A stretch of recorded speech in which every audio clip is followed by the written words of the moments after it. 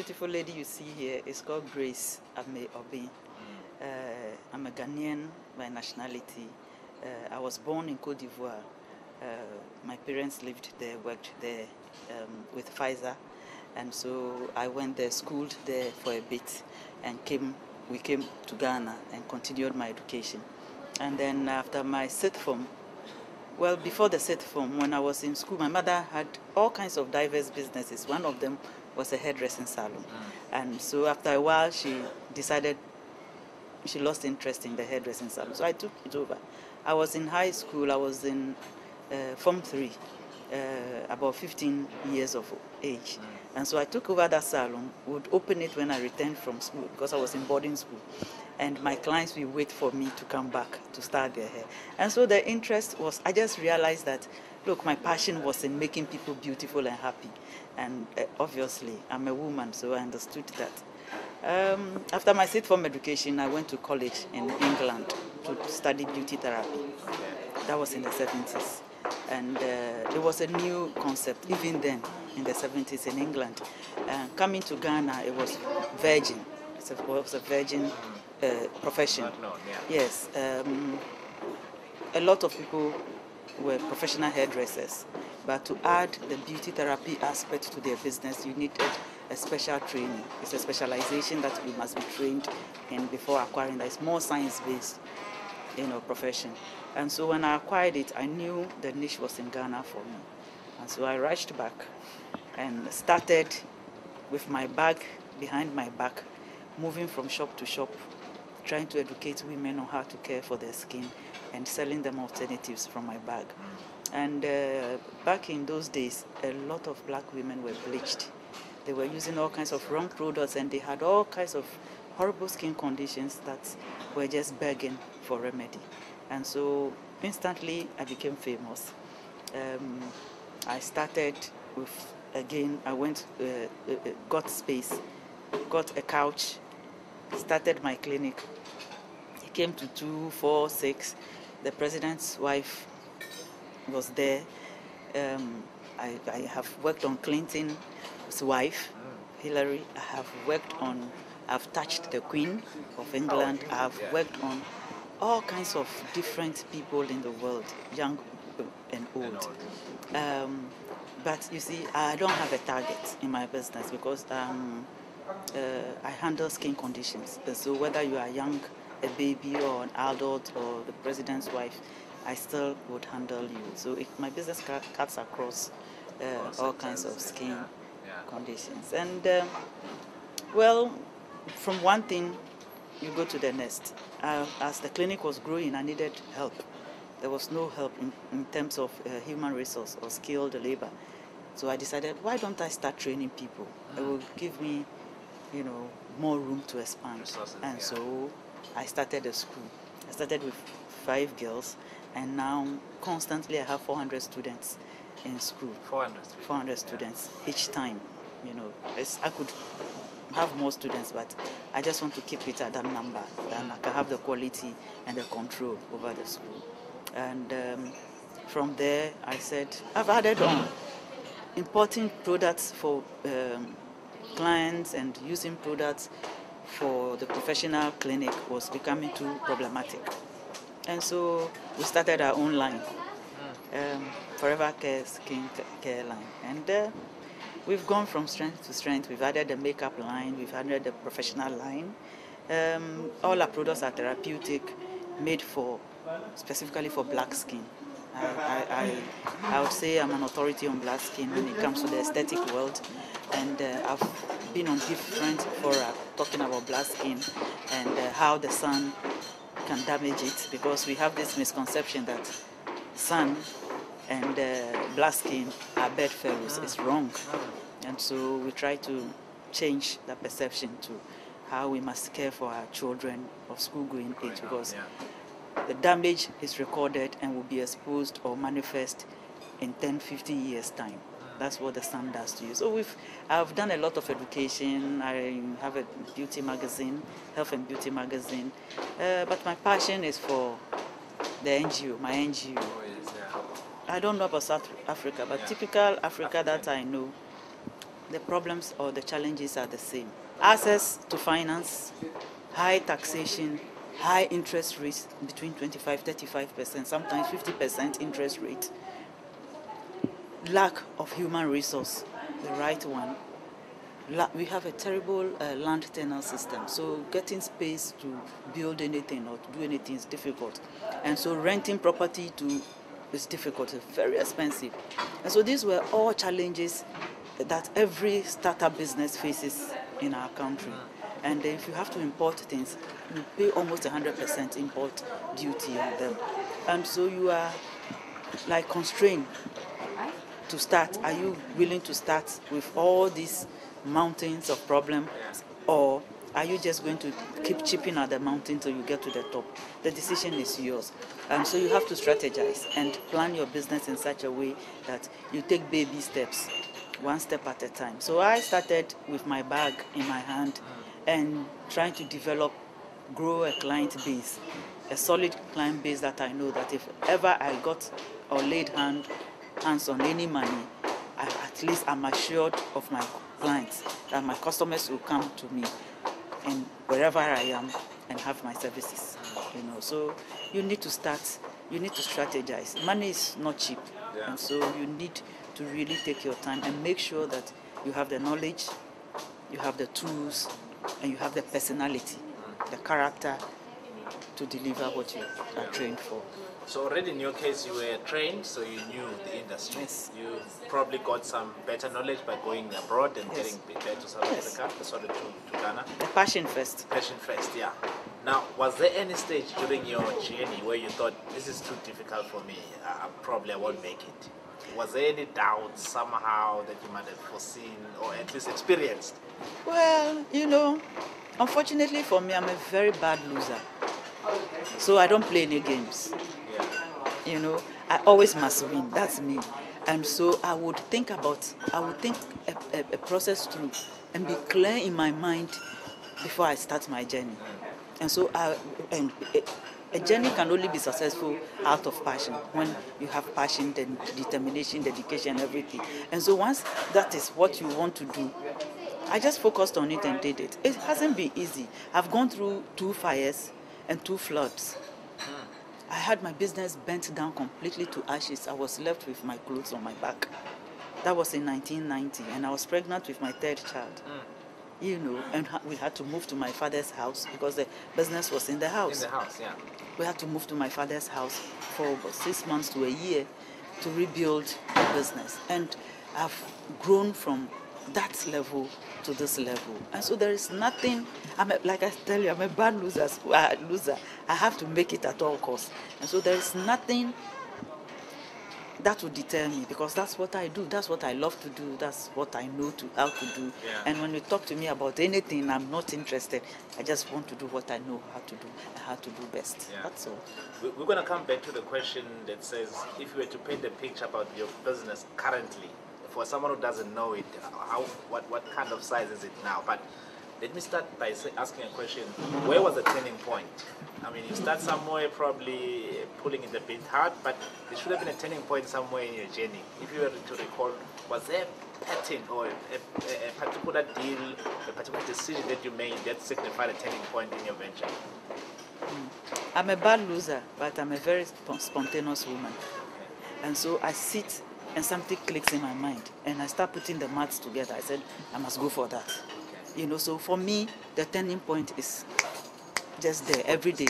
As long as I can lay on my bed and wake up in the morning and feel that, hey, I'm alive, I'm happy. And then my mind goes, okay, I have this challenge at work, I have this, I have that. What can I do to change the situation, to improve on it? So it's a continuous process. Yeah. It is not one event. If I want to say my turning points, there are hundreds, I can't even remember one. But you must know that you get the opportunity and the turning points every second. I've just got it, the turning point here. Who would see me if you hadn't given me this opportunity? The audience that I'm communicating with now would not know anything about me. So that is life. You seize the moment and make the best of it and project yourself in the right light. Yeah. The support, as a woman, obviously, in this particular case, you do indicate that there were children coming on the, I would say, pipeline, so to speak. Did your husband support you? And to what extent did he play a role in probably making your dream a success? I would say, which one is the tallest mountain in the world? Is it Everest? They always say That is who my husband is. Yeah. He's the one that I lean on. He's my everything. He's my friend and my enemy.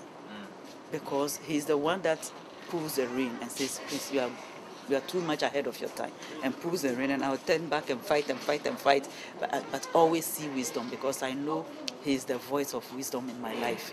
And so our business is a family business. He's very quiet, but he has a one-track mind. He just does what he has to do, and that's it. He's not interested in all the variations that I come along with.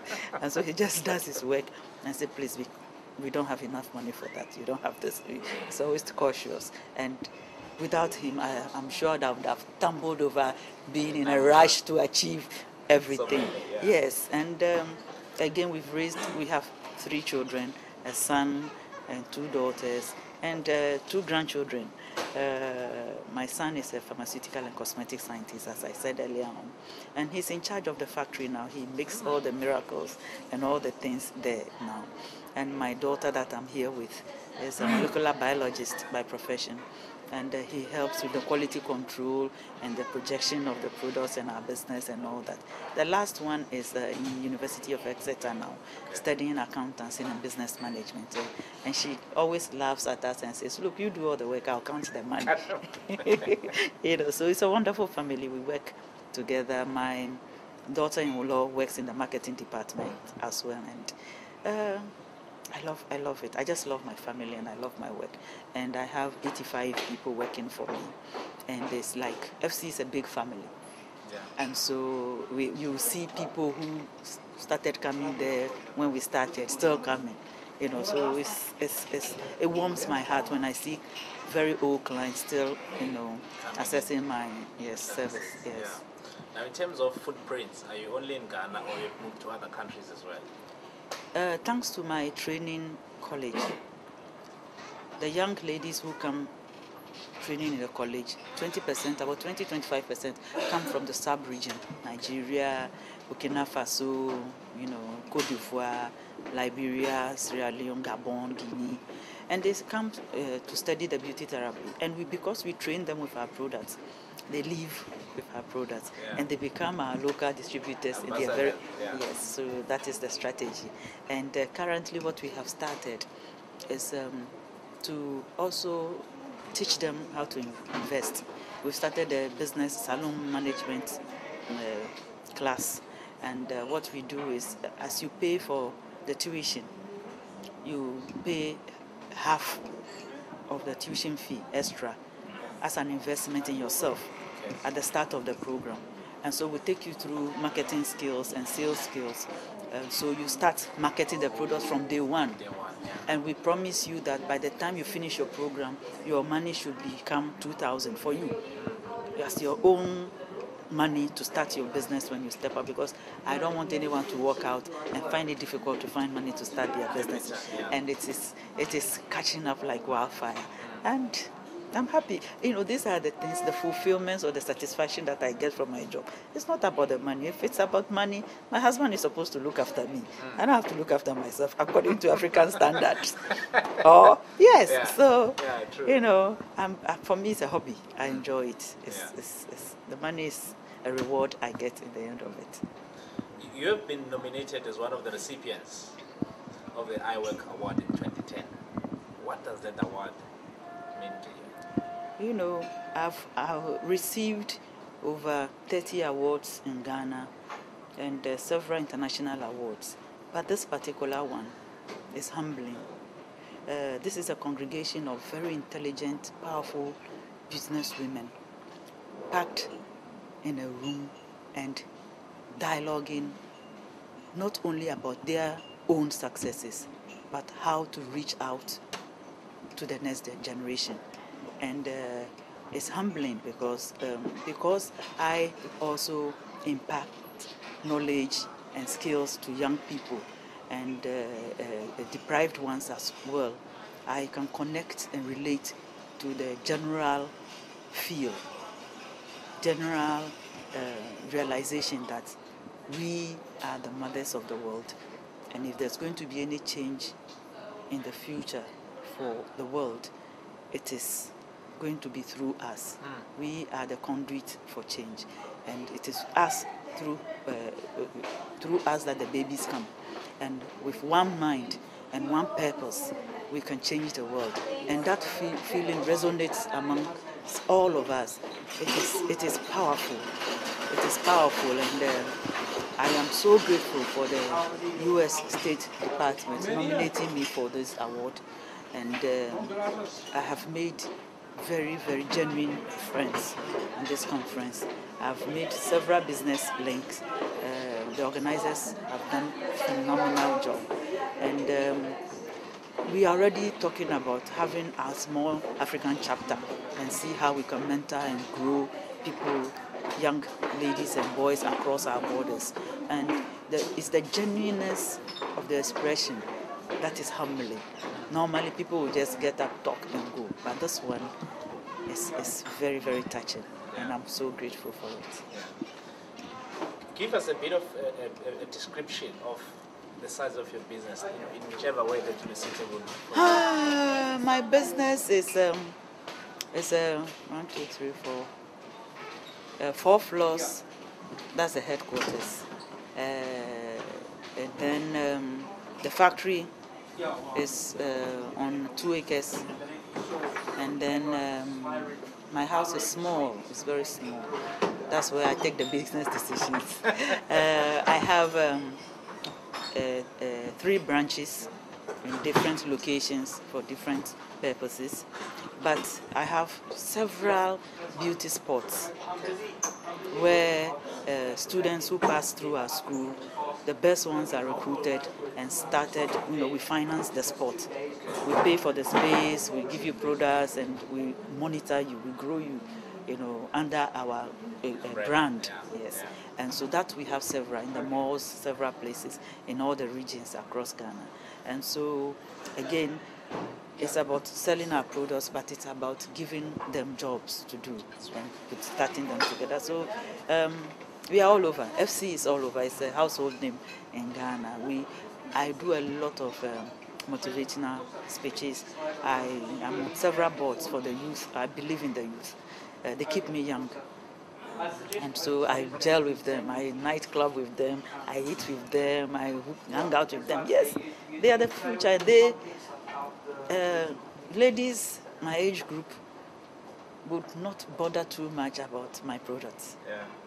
But the young ones who are up and coming, who are looking for husbands, who wants to be beautiful, who are in jobs that they must look smart, are the ones that will be interested in my products. So of course, I must be with them and educate them and make them comfortable and have easy access to my products. So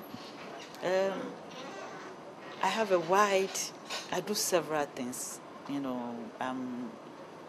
I work on several boards for the government as well. So it's here, and I'm always traveling, but I still have control over my business because I have able people that I work with and I trust them. Yes. Where to from here? You spoke about your foundation amongst other things, but broadly speaking, where to from here? I'm aiming to retire in 2 years' time, purely because I want to focus on the foundation. I want to seriously look at how to grow the foundation to be like a house where I can get all these child prostitutes. It's very serious in Ghana. Very young children go into prostitution because of they are hungry, or because of they need basic things in life. If you're a mother and your kids are grown, you have to take other people's children and look after them. It's just our duty, period. And so I want to develop that. And then I want to also finish my textbook on black skin for beauty therapist trainings. I want to also complete my training manual for the illiterate practitioners, because they can't read, so you must do diagrams and stuff to be able to educate them. I would need full time for these. Are very serious projects, and so I'm hoping to retire in 2 years and to focus on this part of the business, knowing very well that I have my children to carry on and do better in their time. So you'll be sitting as the chairman or chairperson? Yes, definitely. I'll never. I still need my salary. I still need to survive. But from what you're saying, your retirement is to retire from the core operations of the FC, but to actually spend even more hard work on the foundation. Because that is not salary, that is charity. Yeah. That is charity, and it's peaceful. It's peaceful because you have all these people looking up to you for salvation. Yeah. And you know that you are their hope and their inspiration. And so that is God's work. Yeah. That is God's work. And now let's talk to a girl child out there. I mean, in Africa, girls are probably still seen in inverted commas inferior somewhat. They compromise their future for the boys to go to school and the likes. Let's give them hope. What would be the word of encouragement to a girl child, especially those who want to be something in future, be it entrepreneurs, be it studying, be it professors and doctors, as a word of hope and inspiration? Let me be a bit controversial here. I keep telling you, the first sentence I tell a girl is, God made us the way we are for a reason. He made a mistake when he was making the man. So he perfected the act when he made a woman. So why should you feel inferior? That's why he can entrust making procreation into us, into our bellies. We grow the world. Why should you feel inferior? If you don't raise that boy child the right way, then you have done wrong by God. So I'm proud to be a woman. Be proud to be the girl child. Go into yourself. Identify your God-given talent, because we are all made to succeed. Yeah. And we have God in us. And God says, be a beauty therapist, or be a cleaner, or even be the debt collector. You have to. He's giving you brains. How do you utilize your brain to make that into a thriving business? Why can't you set up a cleaning company? You don't have to be doing it yourself. So it's the processes that education takes us through, equips us, and then gives us the ability to discern where to take our next steps. No boy is better than a girl. You just take a look at the guys you are in your area, or the boys in your class. The girls are always smarter. Yeah. They do everything. So at which point in life do they pass us? Yeah. Because we marry older men. And our culture has trained us to say, yes, boss. Yeah. And so Submissive. we think that we are not. That we are who we are when we believe we are who we are.